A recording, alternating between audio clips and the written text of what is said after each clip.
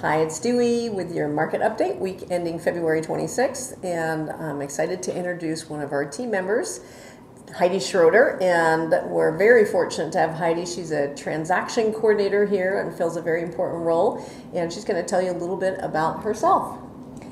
I have been in real estate for 25 years on Maui and just recently moved back to the Salem area.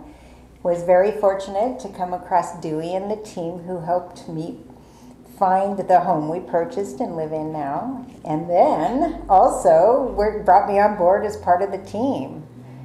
That was fun. That Heidi said to Katie asked Heidi, so what are you going to be doing? And Heidi said, well, I'm going to hit the road Monday and start looking for a job. And Katie's like, why don't you come talk to us?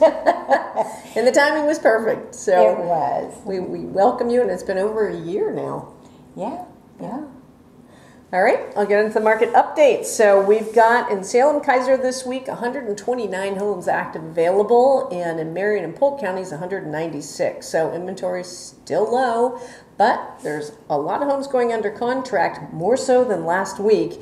We had 133 go under contract in Salem and Keizer, and then in Marion and Polk we had 210. There's almost 800 pending in Marion Polk, and there's 505 pending in Salem. So we are still seeing lots of activity with both buyers and sellers.